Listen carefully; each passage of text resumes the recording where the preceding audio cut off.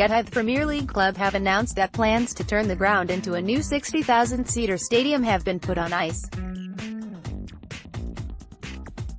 And Birch, responsible for selling Chelsea to Russian Abramovich, told BBC Radio 4's Today programme, "I wasn't really surprised by the news, because it's obviously linked to the visa situation. There have been some rising costs in the stadium and it's a difficult project to deliver, but I think this is clearly Roman upping the ante in the spat.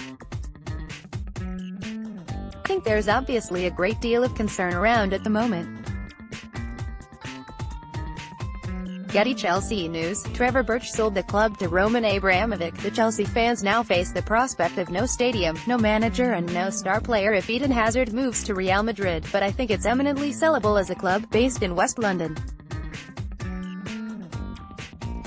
With TV rights increasing, if Manchester United is valued at over £3 billion, I think Chelsea is valued at £1.5 billion, and very attractive. However, Birch added, of course to maintain the value of his Abramovich investment he needs to invest in players, and he didn't last season. Chelsea said yesterday that their proposed redevelopment of Stamford Bridge had been put on hold indefinitely due to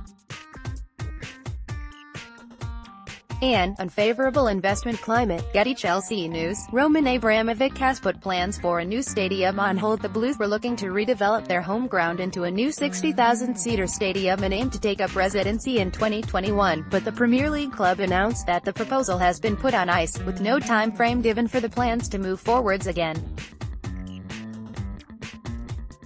A statement on the club's official website read, "Chelsea Football Club announces today that it has put its new stadium project on hold.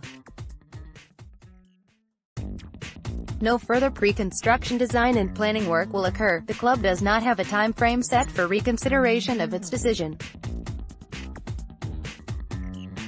The decision was made due to the current unfavorable investment climate."